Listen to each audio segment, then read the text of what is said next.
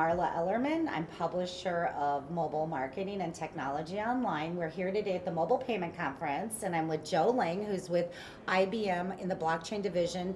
Thank you for joining us. Tell us what you do at IBM and what your title is. Thank you for having me. I am part of the IBM Blockchain and Financial Solutions portfolio, where I am an offering leader.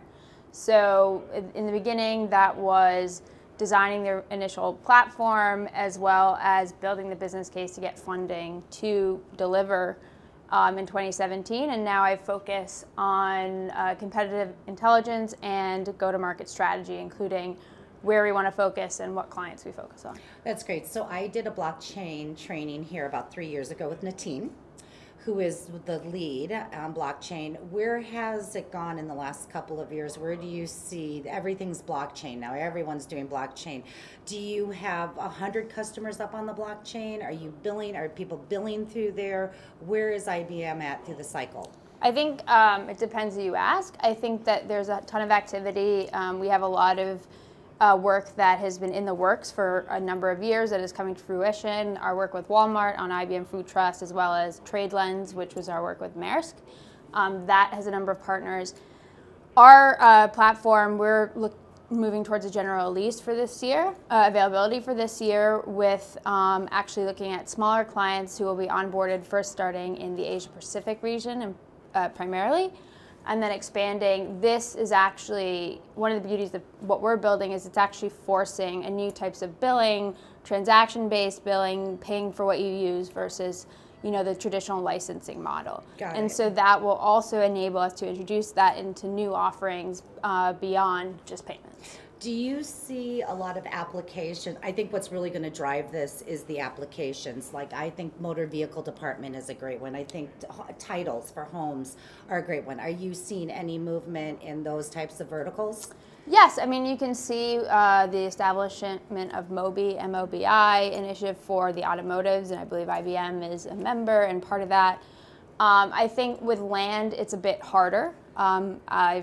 I think that there's interest. There isn't necessarily the same pressure and urgency, as well as, depending on the market, are the records actually there?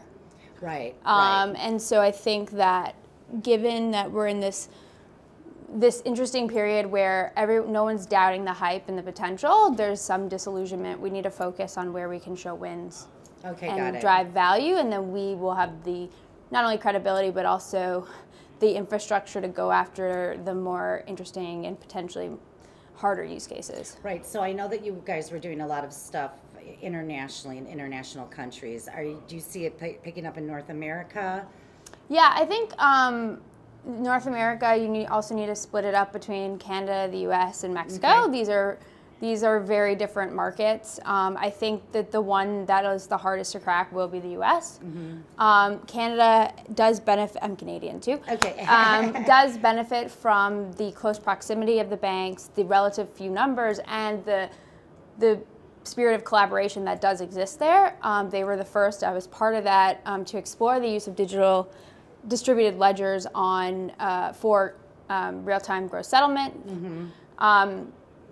And so I think there's more there that could potentially move faster. Okay. I think the U.S., we do a very good job of confusing everyone as to what's allowed, what's okay. We have different regulations across. I do think the sandbox is a step in the right direction, mm-hmm. but it does make it harder because you don't know what framework you are either deviating from or not. Okay. Which is one area where I see Europe has done a great job of that, of providing frameworks, whether it's the e-money directive, the sandboxes, PSD2, of providing certain baseline requirements and standards to ensure interoperability and competition. That's great. Well, thank you so much.